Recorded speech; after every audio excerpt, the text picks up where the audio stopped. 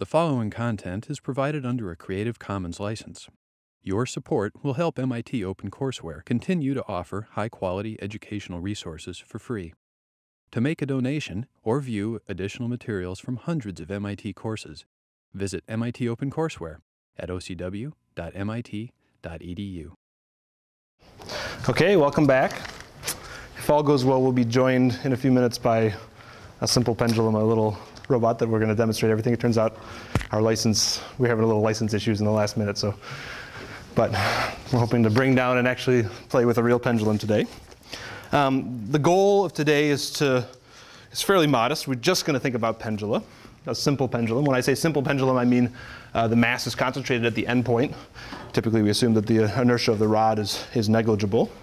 In many cases, I'll write the inertia in there just in case. But okay, so why should we spend an entire lecture on a simple pendulum, right? It seems boring. Well, I think you could argue that if you know what the simple pendulum does and you know what it does when it's got complicated interaction forces, then you know everything, because most of our robots are just a bunch of pendula. But more important, I think, is that the pendulum is simple enough that we can pretty much completely understand it in a single lecture. And it's going to be an opportunity for me to introduce basically all of the topics I want to introduce in terms of nonlinear dynamics and the basic definitions that we're going to use throughout the class. And I can plot everything about it. So actually, even in research, when we're testing out new algorithms, we almost always spend a lot of time thinking about how it works on the simple pendulum. Okay, it's so simple, but it's a staple. Okay, so what are the dynamics of the simple pendulum? If I told you how to do the Lagrangian dynamics quickly yesterday, and there's a more worked out example in your notes. If you pop in the Lagrangian, the energy terms, into the Lagrangian for this system, then what you get is I theta double dot t plus mgl sine theta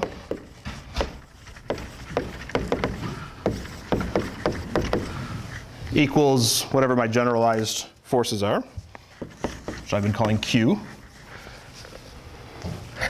And for today's purposes, let's assume that Q, there's two sort of generalized torques that I care about. I want to model a damping torque, because most pendula have some damping. And I want to model a control input torque. Okay, so I'm gonna worry about the case where Q is of the form negative b theta dot, okay, plus some control input u of t. Right, the damping doesn't come out of Lagrange. You think of that as an external input. Okay, so altogether,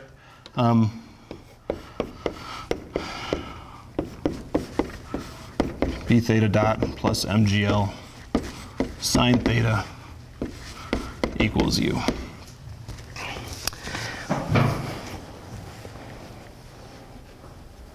Okay.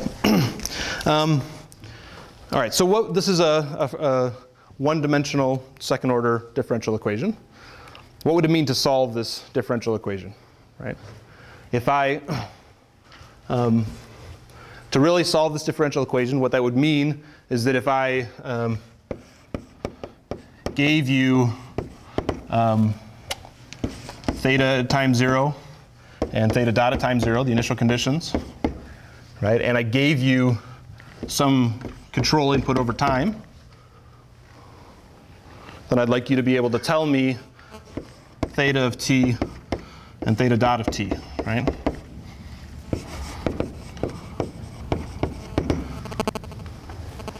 That would be a satisfying solution to the differential equation if we could have that.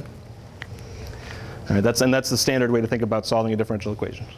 It turns out for the pendulum, if what you care about is the long-term sort of dynamics of the pendulum, that's actually not a very practical way to think about the pendulum. It turns out if you just try to integrate this in closed form, there's no solution in terms of elementary functions. In fact, the integral of these sine terms comes up enough that people created a different type of function, which are sort of elementary functions. They're called elliptic integrals of the first kind, okay? And long story short, there's not a lot of insight to be gained by actually integrating in just a pure calculus sense these equations. It'll give you an elliptic function that you could pop into MATLAB and make a plot, but it's not going to give you a lot of insight. And actually, in the notes, for completeness, I did give you the elliptic integral form, but I won't trouble you with that on the board here. Okay, so maybe there's another way. What if I care about what this pendulum is going to do sort of in the long term, if I care about where theta is going to be as time goes to infinity, then there are a bunch of other techniques I can use. Okay, and the ones that I'm going to use today are graphical solution techniques, and it's actually the best reference for that is this book by Steve Strogatz called Nonlinear Dynamics and Chaos. Has anybody seen that book? It's a great book. A very, very readable book. Just brilliant. So it's Nonlinear Dynamics and Chaos by Steve Strogatz. He's at Cornell.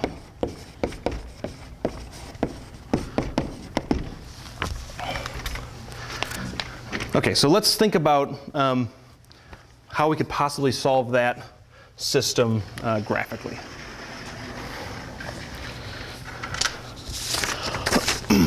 And let me start by solving a slightly simpler problem. Instead of making u a function of time, let's make a constant torque.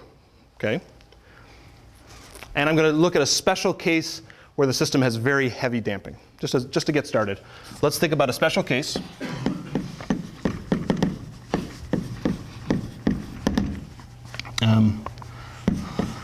A very heavily damped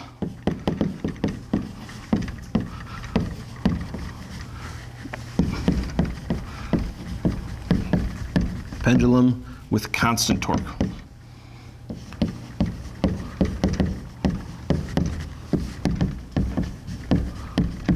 Okay.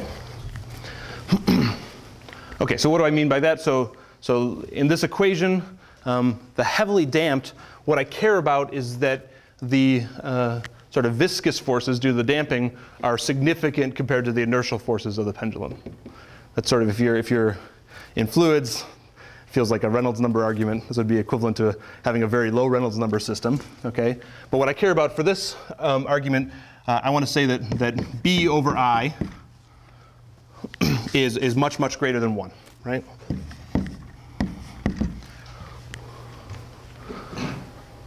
And I'm going to say that U of t is just some nominal, some constant u naught. Okay? Are the units okay for U over I? It's not a dimensionless quantity, right? So if you wanted a dimensionless Reynolds number analogy, it'd be you'd need a square root of g over L or some time constant on the bottom. But this is a number with units that's greater than 1. Good catch. Okay, so why is this the relevant thing? So now, if I look at that same equation, if I do u naught minus mgl sine theta equals I theta double dot plus b theta dot. If b is dramatically bigger than I, then this right-hand side looks about like just b theta dot. If these terms swamp these terms, then I'm going to make an approximation of this right-hand side with just b theta dot. Reasonable? Okay, so the reason I'm thinking about this heavily damped pendulum example is because it changes our second order system into a first order system. Okay? It'll just be a way to start. And that's sort of a general thing. At a very low Reynolds number, you can start thinking of things as being mostly first order also. Okay, so now I've got this simpler equation. I want to make one more simplification, actually, for a minute. I'm going to just forget about the fact that theta wraps around on top of each other. Okay, so just let's ignore wrapping. It's not a big deal, but let's just keep it clean. And to be very explicit about that, I'm going to replace theta with x. Okay, just to just to remember that we've ignored napping. So my equations now are Bx dot, excellent, is U naught minus MGL sine x. Thanks, guys.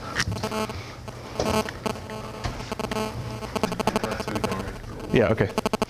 So we have a pendulum, but it's got a boot, so it's amazing the clocks work so well. Okay. Simple first order equation. It's a nonlinear equation. So how do I understand the long-term behavior of that system? Okay, well, Strogatz says if you've got a one-dimensional system, first order, then you can think of that like a flow on a line. So let me tell you what so 1D, first order. We're going to do it flow on a line. Okay? So what I want to plot here, I plot it really big.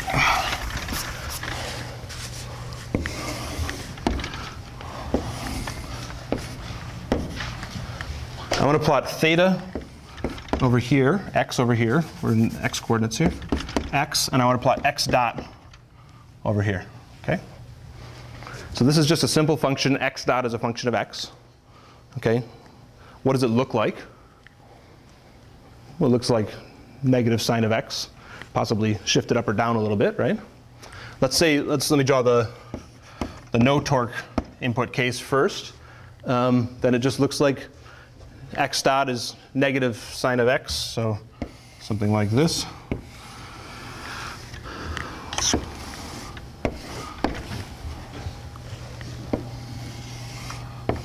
Okay, where the height of that is mgl over b, right?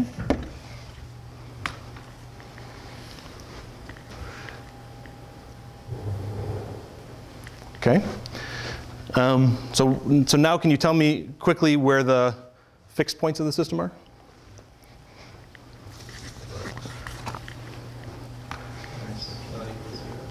Yeah, so anytime x dot equals 0, we have a fixed point of the system. And that's really the first dynamic concept I care about here.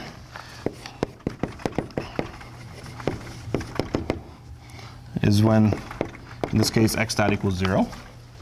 Okay, and in this case, I mean, it's not too hard to solve for the zeros of that equation anyways, but graphically it's blatantly obvious that you get a fixed point here, a fixed point here, a fixed point here, and of course, every 2 pi, it'll repeat, right? Every pi, it'll repeat. Right? Pretty simple. Okay, but now let's think about the stability of those fixed points. And not just in a local sense, but let's really think about the stability of those fixed points. Is this fixed point stable?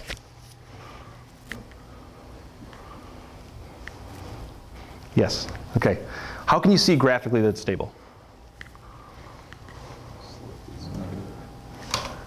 So locally, the slope tells me exactly that if the slope is negative, then it's got to be stable. But even in a more global, sort of nonlinear thinking about it sense, anywhere that this curve is above the line, that means I have a flow going to the right.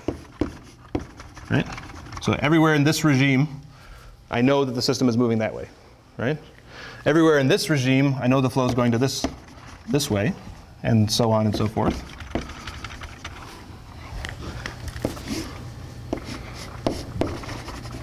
Okay, so even without any local analysis, it's crystal clear that if I start the system somewhere over here, some amount of time later it's going to be there, right? So I'm going to use a filled-in circle to describe that stable fixed point, and this one's going to be stable also. And then, is this fixed point stable or unstable? Unstable, right? Nearby points are going to leave that fixed point and go somewhere else. Okay, but stability is such a central concept in robotics and in this class that I want to be a little careful about it. There's multiple forms of stability that we care about.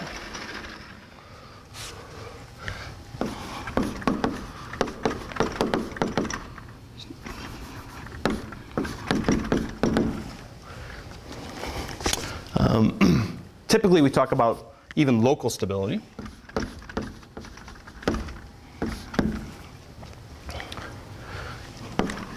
The first definition we care about is a fixed point can be locally stable in the sense of Lyapunov.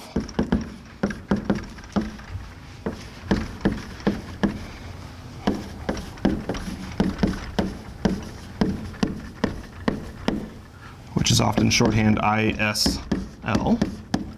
A fixed point can be locally asymptotically stable.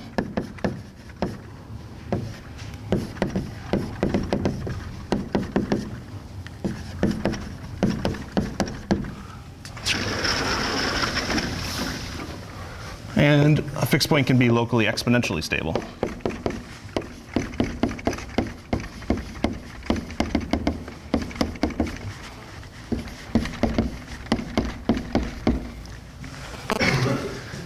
Okay, who knows what it means to be stable in the sense of Lyapunov?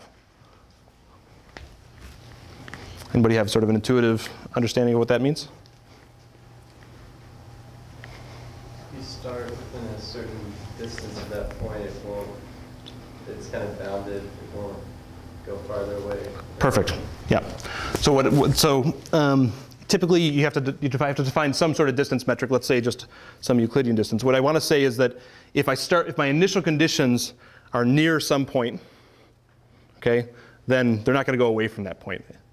And specifically, the way that the sense of Lyapunov is written, it says, if I want to guarantee that for all time I am within this distance, say epsilon distance of the fixed point, then you need to be able to pick some delta, some small delta, for which if I start the system inside the delta is going to have to be less than the epsilon, then it'll always, for all time, it'll stay inside the epsilon ball.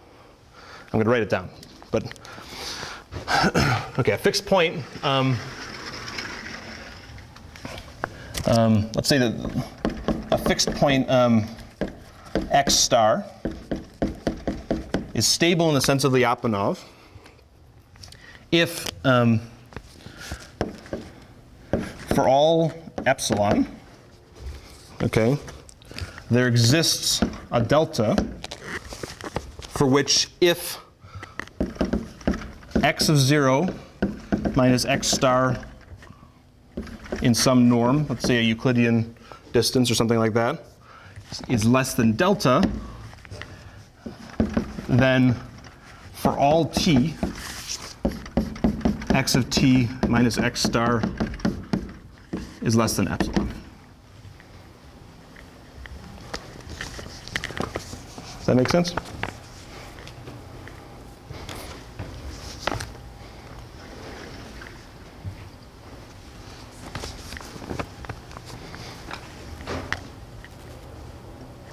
Okay, so we've got a simple pendulum plot that tells us something about stability here. Is this fixed point stable in the sense of Lyapunov? Yeah, right? It's stable in the sense of Lyapunov. Let's say you tell me that for all time, I want this thing to be within this epsilon distance, right? Then you can pick any delta smaller than that epsilon, and I know that it's going to stay inside that ball, right? So, in fact, you could even, in this one, you could choose delta as epsilon, it would be fine. Okay?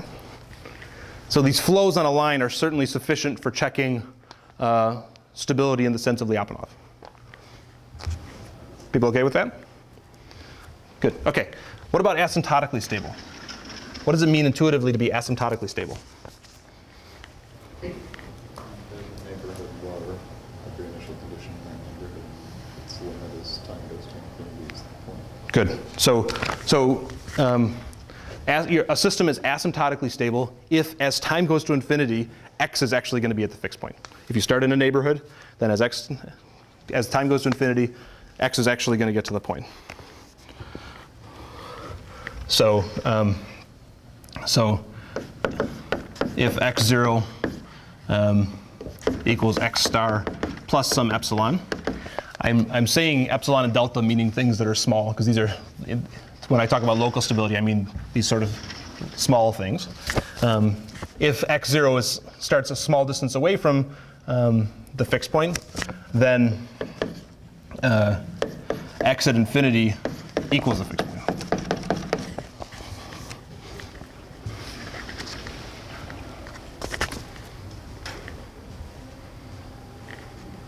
Okay, so can we tell from our plots that this thing is asymptotically stable?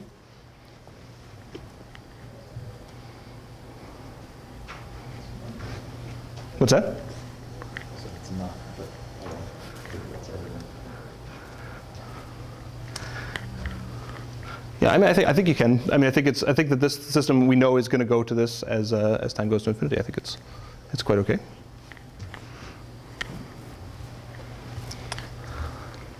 Asymptotic stability is considered a stricter form of stability than stability in the sense of Lyapunov.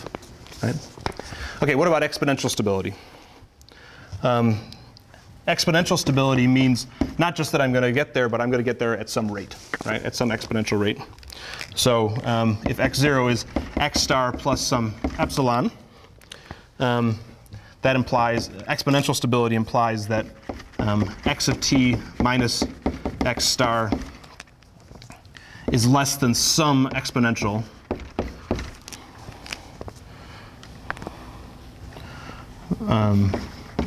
for c alpha greater than 0. Yeah? Okay, then I'm going to get there by some, in exponential fashion, at least as fast as an exponential. So can you tell exponential stability in this?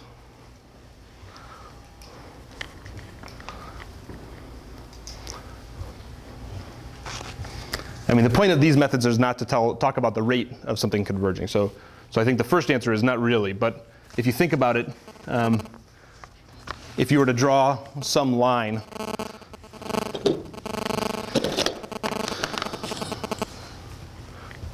if something was a constant slope here, then that system would converge exponentially fast. So I think as long as your curve is above some line, then that would satisfy the time constant criteria. Okay, but we're going to use those different definitions throughout the class, so I want to make sure that they're clear.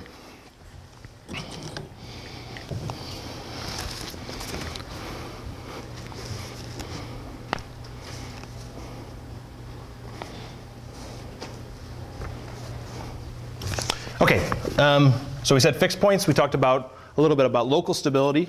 Let's talk about another important concept,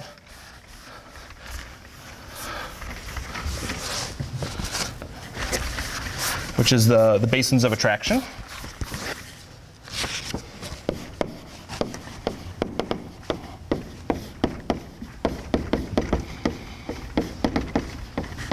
Okay, so for some fixed point x star, some stable fixed point x star, I want to know if I ask what the basin of attraction is, that means it's the set of initial conditions which will get me to this fixed point, right? So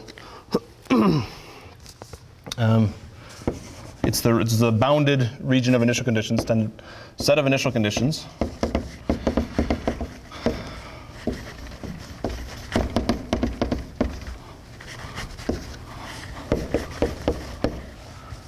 for which x of t as t goes to infinity equals x star. So what's the basin of attraction of that fixed point?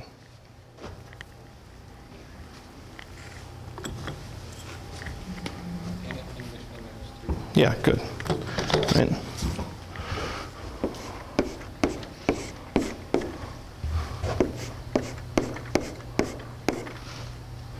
Okay, so this entire region here, not including those points, but this entire region here is the basin of attraction of that fixed point.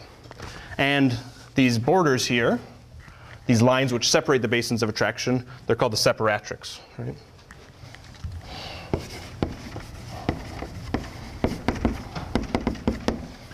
Does it look like it's working?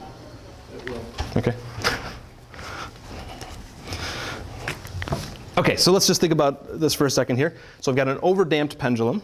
Okay, this is the fixed point at 0. My coordinate system is set so 0 is the bottom, right? So just, I don't have to use my arm. I've got a pendulum right here. Even if it's off, can I move it? Yeah. Okay, so this is theta equals 0. We just said that if the system's overdamped, then we've got a stable fixed point at the bottom. I think we can all believe that. If it was overdamped, it would just go like this, right? This is an underdamped system, but the first order dynamics will take it to this stable fixed point, okay? The separatrix of that stable fixed point are the unstable fixed points up here, right? Right? So an overdamped pendulum, if it's right here, will come to rest here, right? If it's right here, it'll come to rest on the other side, right? That's the basins of attraction, that's the separatrix. I think it makes total sense. Okay, what happens now if we start adding control torque to this overdamped pendulum? Just this constant control torque, what happens?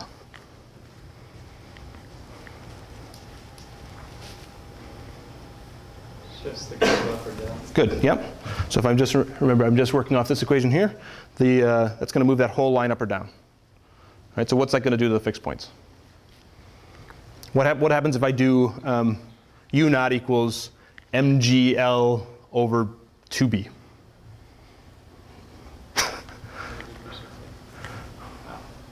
You see where I'm going with that?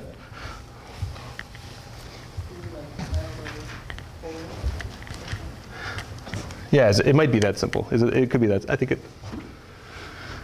I didn't think it out that far, but.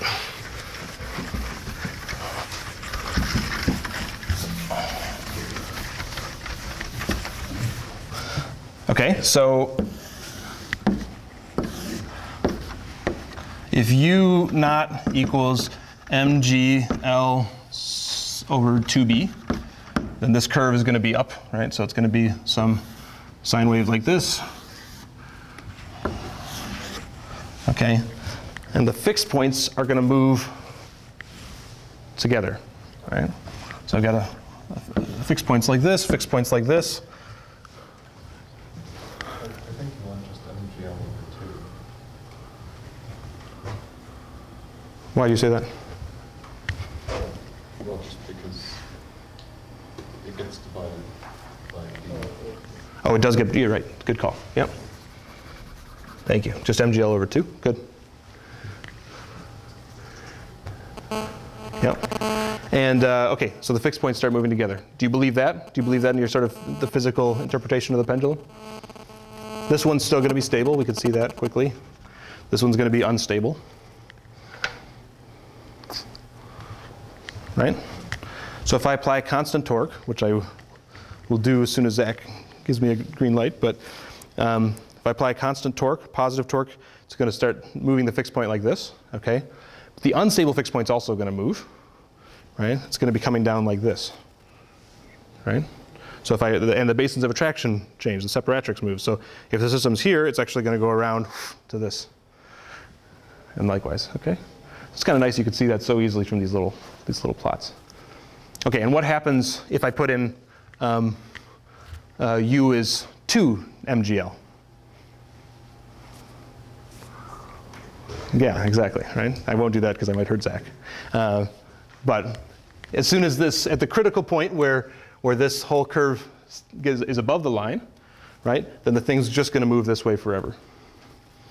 Okay, so just thinking about these flows on a line, you could start seeing what first order single one-dimensional systems can do. So we know they can go to a fixed point. We just saw they can go to infinity, right? If U0 is 2 mgl. Can they ever oscillate?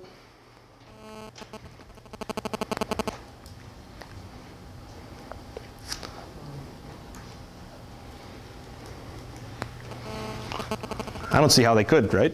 I said it's either going this way or it's going this way. There's no oscillations in a first order system. And the mechanical engineers know that, but this is a graphical way to see what that happens, what that means. So actually, it turns out the only thing that a first order one-dimensional system can do is end up at a fixed point or blow up, right? There can be a lot of fixed points, right? It could be a flat line. It could be that it could be stable anywhere. That's fine. But it'll always either end up at a fixed point or it'll blow up. Okay?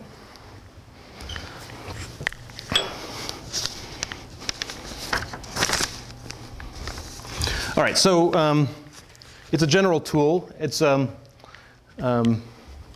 certainly good for things other than Pendula. Let me just give one other nonlinear system example that's one-dimensional and first order, so we can think about a few more terms. Okay, so this one is called, just another example, this one's actually called a nonlinear autaps.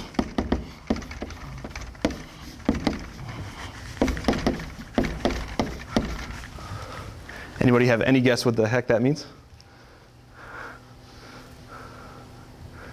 Even a crazy guess?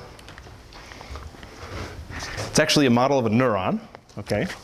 I did my PhD with a neuroscientist, so I often think about things that are like neurons, okay? If you've ever seen sort of neural networks, dynamic neural networks, a pretty common representation of a neural network is with one of these sigmoid functions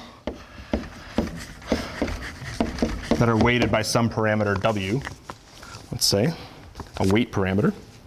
But that's inconsequential. All you have to care about here is that I've got a first order nonlinear system with a parameter w. Okay? And again, graphically, we can tell you everything you need to know about this system pretty quickly. Okay? So who knows what a tanh looks like? I just said it's a sigmoid, right? So if you know a lot about a tanh, so a tanh, it goes from 1 to -1. This is x. This is tanh of wx. For w equals 1, it turns out you have a slope of 1 here, and you go up and you asymptote like this. Okay, that's w equals 1. For w a lot greater than 1, you're even steeper, but you get to the same place. So let's say that's w equals 3. And then if you're less than 1, it's going to be even more shallower. This is why I bring sidewalk chalk to class. Okay. So let's say that's w equals 0.5.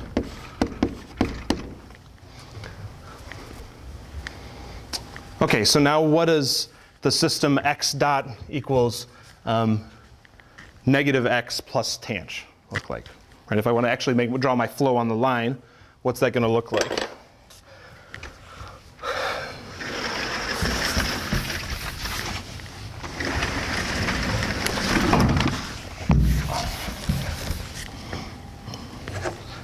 If I want to plot x versus x dot here, okay, well, I could plot both of them independently, so I know how x dot equals negative x looks. I know how tanh looks. So that function is just going to be this thing put on the line x dot equals negative x, right? So what that means is for w equals 1, I have a system that kind of comes in like this and goes like that. For w equals 3, I have a system that goes like this. And for w equals half, I have a system that goes like this. Okay?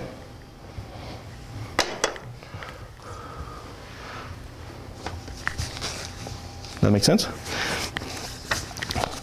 So the reason I chose this system is I want to tell you quickly what about bifurcations and how to make bifurcation diagrams. Okay? So where are the fixed points of this system? Divided 1 or 3 fixed points. Good. So I definitely have a fixed point here. Is it stable or unstable? It depends on W though, right? In one case, it's unstable, and in one case, it's stable. Okay, and then in some cases, in the blue case, I have fixed points here, and in the red case, I don't, right? So this is a system which, as I change my one parameter W, I change the number of fixed points, and I change the stability of those fixed points. Okay, it's sort of one of the simpler systems where you see that. So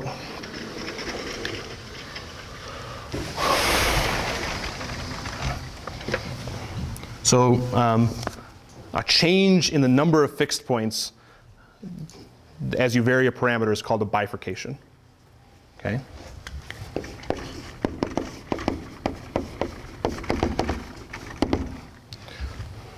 And you can make bifurcation diagrams, which, for a system like this, the x-axis is the parameter you're changing, and the y-axis is the fixed point. Okay. So if W is less than 1, what did we say? We've got a fixed point at the origin, and is it stable or unstable? Stable. Stable. Okay. So there's a critical point here where W equals 1. We know that now, because that's where the slope of tangent is 1. And if it's less than 1, turns out for all W less than 1, I have a stable fixed point at the origin. So I use a solid line to say a stable fixed point, and a dashed line for an unstable fixed point.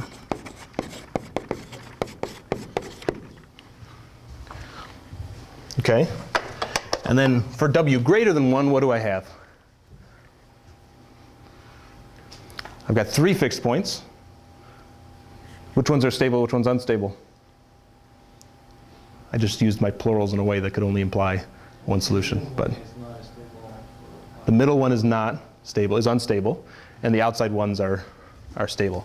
Okay, so and it turns out if you vary W smoothly, then you get this.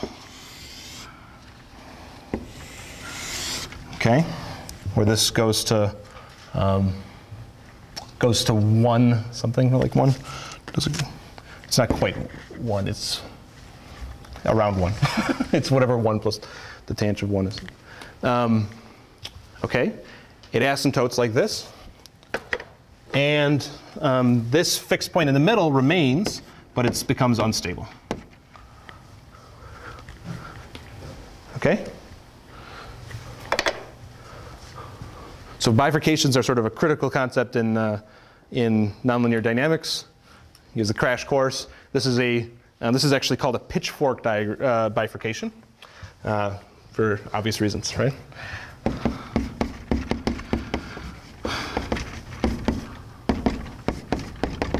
And that's actually a pretty common one. You'll run into many others. There's saddle bifurcations.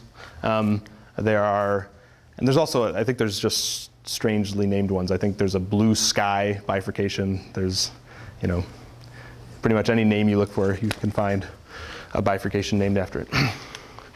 Okay, so good. I think we know a lot of what there is to know about first order nonlinear one-dimensional systems. Okay, I think in a lot of classes we're trained to think linear systems, linear systems, linear systems. I can do everything in linear.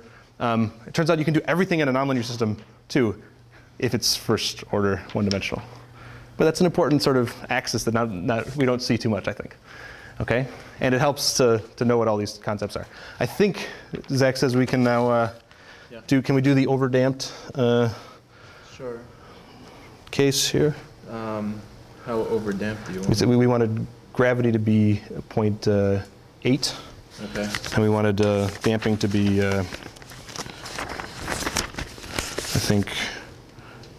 damping is -8 and gravity was positive 0.85.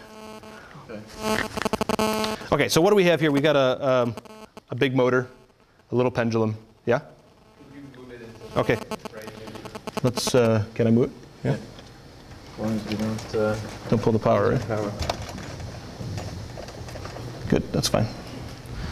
Okay. Big motor, DC motor. There's a gearbox here, but we're going to be commanding current, which is just like applying that torque there, modulo some errors in the gearbox. Okay, and just an otherwise passive pendulum. Okay. So Zach has written the basic, he's done the basic system identification, so we know what the mass is, what the damping is. It's not quite the simple damping I showed you, but it's not too much worse. And now he can do things like cancel out. He can change the damping.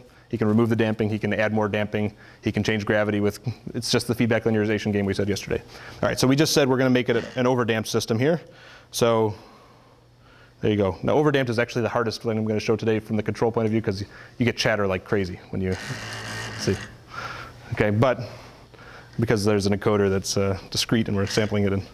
Okay, so that's an overdamped. Now can you give me a little bit of constant torque? Sure. Like 0.1. Yeah. I changed it to the gain. I know. I'm trying to figure out where that. It's, Yeah. I think it's probably that torque. Yeah. Yeah. Okay. How much do you want? 0.1. Okay. Yep. Okay, so I applied 0.1 of torque. Actually, we got a sign error compared to my things, but that's okay. Now I got a fixed point here, right? So the same overdamped pendulum, it's stable here. There's a little bit of stiction in here, so it's not going exactly. Okay, the other place we feel it is right up there. That's the other fixed point, right? If I put it over here, then that constant torque moves me right over there, just like I said. Okay? It's all good. Let's just, yeah, we can play with it a little bit now. So give me maybe twice the gravity or something like that. Okay. All right? What's going to happen if I double gravity? What's that? Nothing. Let me turn this damping game back down. Yeah, good idea. Okay. Okay, now we want twice gravity.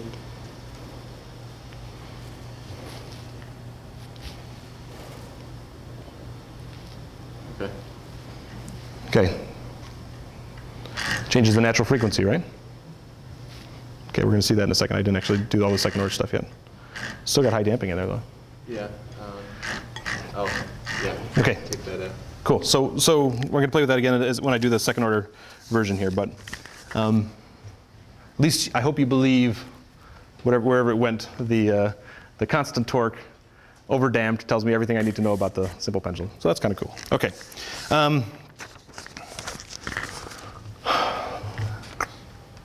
Let's get rid of this overdamped constraint, which is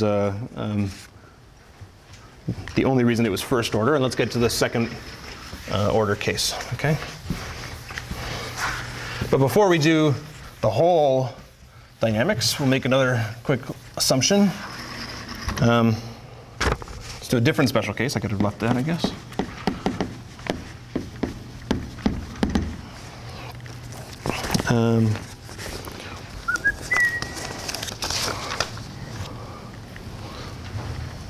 Let's do an undamped pendulum.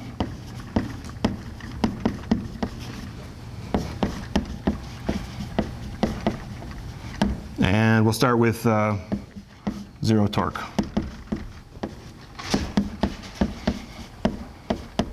Okay, so B equals 0 and U not equals 0. Okay? All right, so what do those equations look like?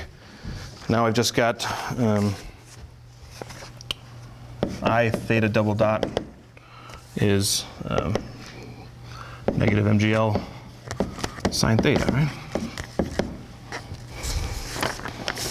Okay, so how am I going to graphically investigate this second order system? Well, now there's two things I care about evolving over time, right? I need to know what theta does over time, but I also need to know what theta dot does over time. Okay, so I'm going to need a two-dimensional plot. And this is the phase plot.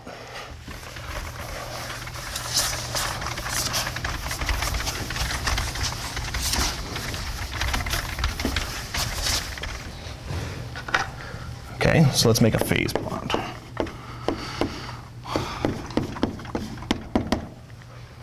Okay, so phase plot. What I'm going to plot is theta versus theta dot. Okay, and what I'm going to plot is not my separatrix doesn't want to go away. What I'm going to plot on this, it's a vector plot. Okay, I'm going to plot. I have sort of two equations floating. Right, this second order system is equivalent to two equations. One is theta dot. Looks a little silly to write this, but you can think of a second order system as coupled first order systems of two variables here, and this is MGL sine theta. Okay, so what I'm going to plot here is a vector, which is theta dot, theta versus theta double dot as a function of theta and theta dot. I see angry looks, right? I can write this as, if I want to think of this as a first order system, I'm going to say that x is theta, theta dot, right? And now I can write x dot is some function of x, a first order equation which describes this second order system. Okay, it's a vector equation. And what I want to plot is, for all x, I want to plot x dot. X is 2 by 1, right? And it happens to be theta dot, theta double dot. And it's a function of a 2 by 1. So I'm going to make a vector plot on this two-dimensional system. Okay? Maybe as I start drawing things, it'll become crystal clear. Okay. So given this equation here, for the undamped pendulum, let's plot some of the vectors. Okay. So it turns out that it's simple to think about it along the line of theta dot equals 0. Let's think about that. I have a vector whose y component is going to be 0, and its x component, this component is going to be 0. I should call that the x component. And its y component is going to be negative mgl sine theta. Okay? So at 0, I've got nothing. Here I've got a little vector going down. Its y component is this. It gets back to another 0. So if I plot vectors, this vector field along that line, I get this.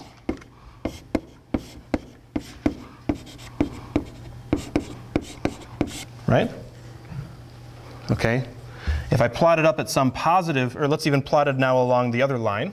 So if theta is 0, then I get a thing that's only got an x component. This term is 0. And it's actually a linear thing, so it just looks like this.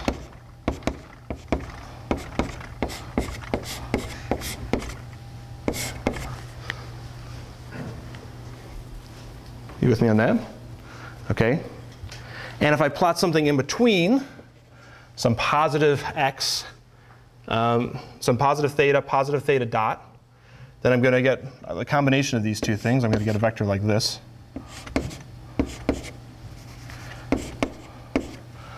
Right?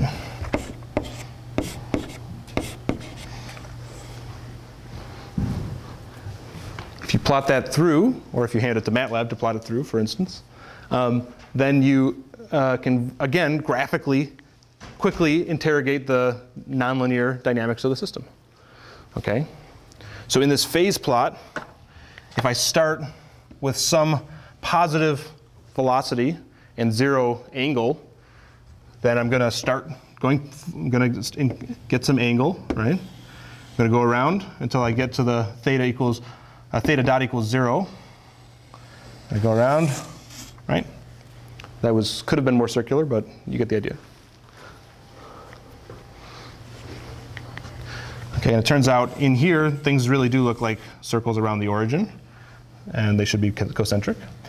Out here, the nonlinearity sort of shows up a little bit more. get these eyeball looking things. Okay. All right, so what does that say? So if I start my pendulum, is it, okay. If I start my pendulum with 0 position and some velocity, is this 0 damping it by any chance? Oh, good man. Okay, then what's it going to do? It's going to start oscillating forever, right? As close as we can to canceling out damping by measuring it and subtracting it, okay? So it's just going around, it's got some positive theta, and negative theta dot, positive theta dot, negative theta dot, and you know, it was pretty close. I'll give you a better chance by going like that, okay?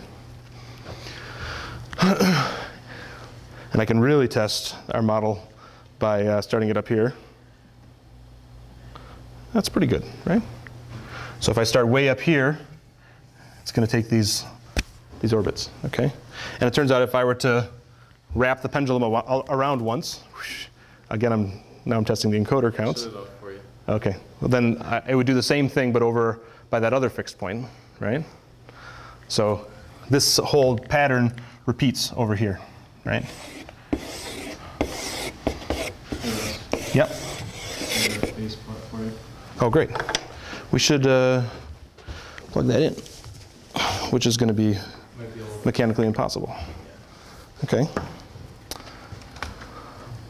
There we go. You can sort of see there's an eyeball there, right? This is the real data from the encoders, okay? So I moved it around there, and then I jerked it over here. I got an orbit there, moved it over here, and got that nonlinear orbit, okay? It's the exact same phase plot that we just did. Okay, so now, where are the fixed points of the system? On a phase plot, 2 variables, where can the fixed points even be? Can I have a fixed point up here?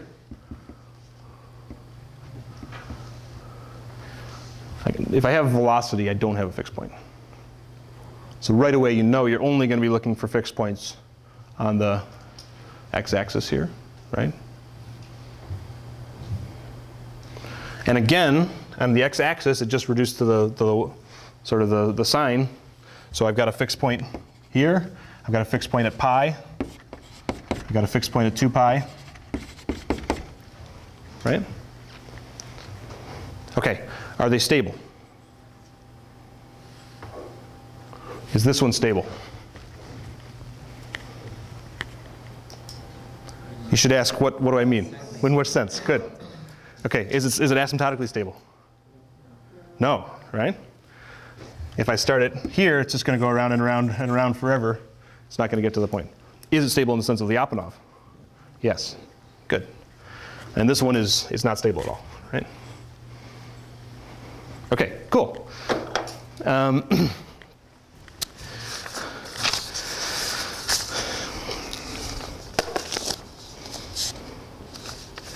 All right, let's add a little damping in. What happens if I add my damping back in but leave my torque off? What do I get then?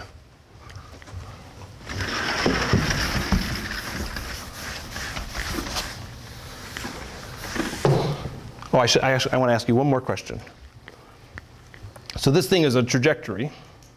I didn't tell you carefully this is a closed orbit, right? Is that closed orbit stable?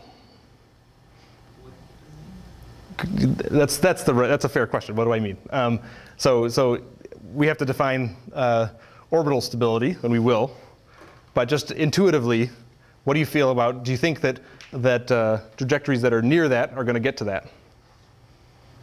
No, right? This is the same sort of marginal stability case that you see here. So if there was a sense of Lyapunov kind of definition for the orbit, then we might say that. But it's certainly not. It's not a limit cycle stability we're going to talk about where it's not going to converge to that trajectory. Okay? If I'm on this orbit and I give it a little push, then it'll start moving in this different orbit. Okay? Okay. Now what happens if I do the damping case? So my equations are, and I think that it's just unsatisfying to see that. Let me just write x dot is still going to be theta dot here, but now it's going to be negative b theta dot minus mgl sine theta, right?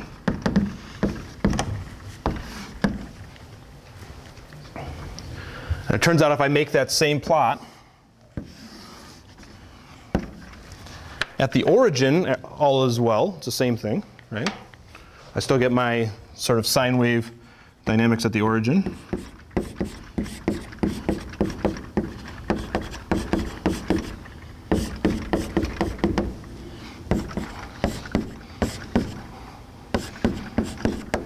Okay, but what happens up here? Now, this is still theta versus theta dot, phase plot. But now when I have 0 theta, okay, I can still have, I have the same x component, theta dot, but now I have some negative y component. Yeah? So I'm going to get a vector that looks like this, and these things go down sort of like that.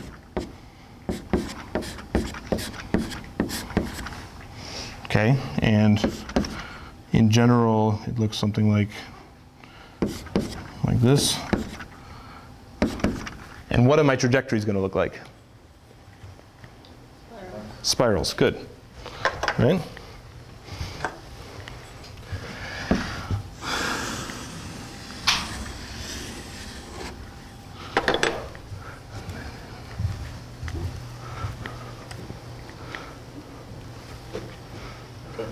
Did you want to restart it? I might have moved it too quick.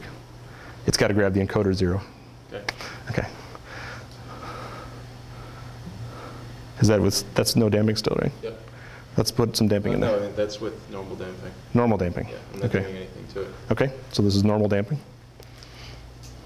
Just the damping from the motor, the friction in the gearbox mostly, probably. Okay, let's see a phase plot. Okay, let me get the data off it. Yep.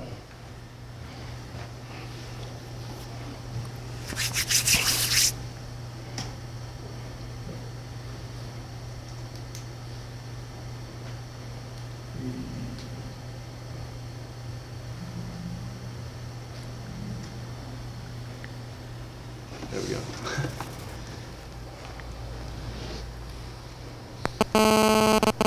Okay, so you'll see a few blips in the plot. That's when the encoders are slipping away, but you can see a pretty spirally trajectory. I think if we triple the damping or something, it'll look more compelling. Yeah. Let's try that, yeah? Okay.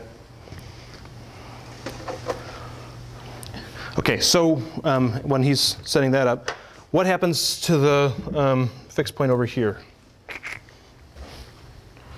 It's going to have the same sort of dynamics over here. Okay, right? It's going to have spiral dynamics down here. But what happens if I start with a really large velocity? Or a really large negative velocity, let's say, and 0. Yeah, right? So this is my unstable equilibrium. If I'm coming down and I don't make it to that unstable equilibrium, sort of, then it'll actually tip back up and it'll go in and spiral to this fixed point. Right? So let's see how. You gonna give that a try? Let's do just the normal Okay, it's one. good to go. Okay. Okay, that was the benign case. We'll try the high energy case in just a second here. Okay, let me get that data off for you. Yep. There we go. Okay, minus the little blips. You can see that's the spiral going in. Now let's see if I can. Let me restart the. Sorry, let me leave it. Okay. Okay. Yep.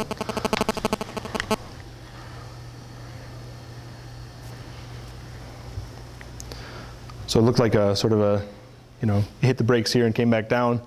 You might think it's like a discontinuity in the trajectory or something, but hopefully it'll look exactly like what I pictured up on the board.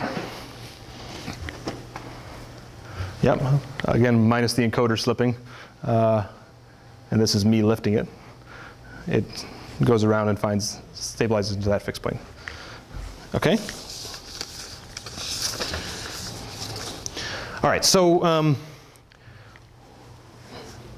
finally, now, I thank you for those of you that are quite familiar with dynamics. Thank you for listening. Let's think about controlling this system. Okay, what does it mean to control this system? Let's say I put in u again. Forget about constant u. We're past that now. Let's say in general I can make u be a function of the theta and theta dot. Right? And my equations now are going to have this plus u, which could in general be a function of theta and theta dot. Okay? What is that going to do to my phase plot?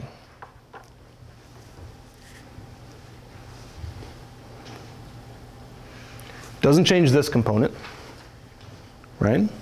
Which means things are basically still going to go around. Things always go around this way. That's how it works. Okay. But what I can do is I can move this guy up or down, right? That's all I can do. Now, in a lot of cases, that's everything I'd want to do. So maybe we should. You got to do the feedback linearization of gravity example. Okay. In a couple of seconds. Sure. Right. So it turns out that's enough if you think about what this plot looks like, even if I have a damped thing. So for instance, if I do my feedback linearization and I make this function, let me be a little bit more careful. I'll call this pi. I'll say u is pi of theta, theta dot. That's the term. That's the notation we use most of the time here. Let's say I just made it b theta dot. That cancels out this component of the thing, flattens it out, and gets me back to that plot. And that's actually exactly how we did the zero damping case there, right? We just canceled out the damping to make that plot, because the real thing has damping. Okay, and if we do the feedback linearization, we can actually do plus 2 mgl sine theta, right? If I make the controller look like that, then lo and behold, the system's now an upside down pendulum.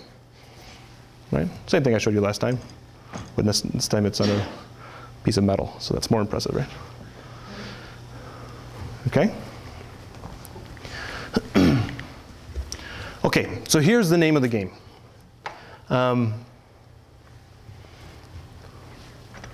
And I want you to sort of think about this between now and next week, let's say.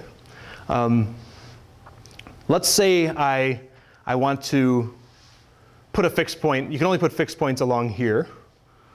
Let's say I want to turn the system into a system that's stable at this fixed point, unstable here. I want all trajectories to end here. Okay? And I want to do it by making minimal changes to that vector, by adding minimal torque. Okay? So you got this sort of geometric phase plot view of the world now. What would you do to those vectors to try to get all trajectories to get there, right, with minimal torque? Or another nice version of the problem is, let's say I have a bounded torque. Let's say I don't care about being minimal, but let's say I just have a motor that can only put out, so many Newton meters, right?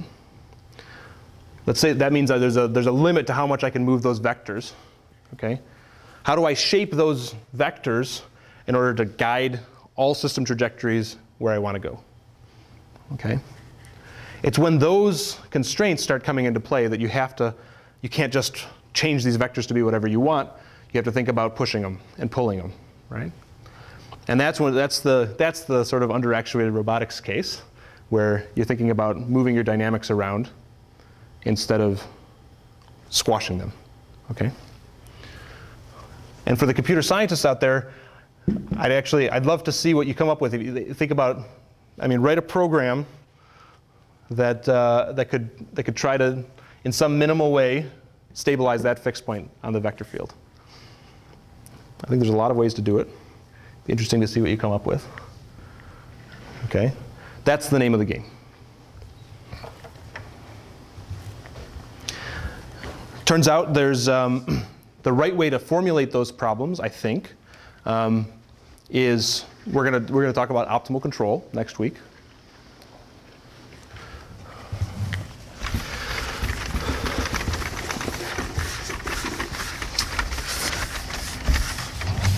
The most straightforward answer I have for the computer science world is that if I can describe some function on my vector field that I want to minimize, some cost function, I'll call it g of x, possibly it depends, I want to penalize actions too,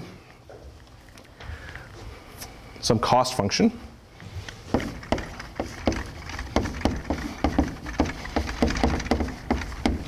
And let's say I care about the long-term cost over some trajectory. We're going to call this thing j, where this is sort of x of t, u of t. If you can define a cost function that describes the thing I just said in this form, then that's going to turn everything from this fuzzy dynamics problem into a strict computational problem, and we can use all our favorite optimization tools to solve it. Okay? We're going to hammer that out big time next week. Good. I think you know most of what there is to know about the pendulum. Anybody have any questions? You know fixed points, you know stability in the sense of Lyapunov, asymptotic stability, exponential stability, basins of attraction, separatrix, what else? Closed orbits. You've got it all, okay? That's mostly it. Let me just say a couple of the administrative details that I didn't get to last time. Your first problem set is posted tonight. It's going to be due, problem sets will be due basically every other week on Tuesdays. It happens that the first Tuesday that it's going to be due is one of those weird Tuesdays, but just to keep the clock on schedule, we're going to ask for an online submission on that Tuesday. There'll be every 2 weeks. There's 6 of them throughout the term. We do have a midterm in the class. It's just before spring break, I think. And so you can enjoy spring break. We don't have a final exam in the class. We're going to do final projects instead. So I'd like you to start thinking, soon about final projects, and feel free to ask me. Homeworks you're fine to work on as a group. I don't care, whatever it takes to learn the material. Everybody should turn in their own problem set. The midterm you'll work by yourself. The final project you can team up with somebody as long as the contributions are clear from each person, and that's totally fine with me. We're going to, throughout the class, as you might guess, we're going to have MATLAB simulations and physical robots sort of trying to show the basic phenomenon. Many of those will be available for you for your final projects if you so choose. Maybe I'll ask you to show me that something's stable on a simulation before we put it on the robot or something like that. But it should be fun. I think we can do. It's such a young field that we can definitely do publication quality final projects. So if those of you that are in robotics, think about writing a sort of an ICRA paper for the final project. I think that's it. I think we got the PDFs from the lecture 1 were online sometime yesterday. Today's will be online immediately. And let me know what you think about this Nota Bene thing. I saw one comment last night, anonymous, but that's good. And I'll see you next week.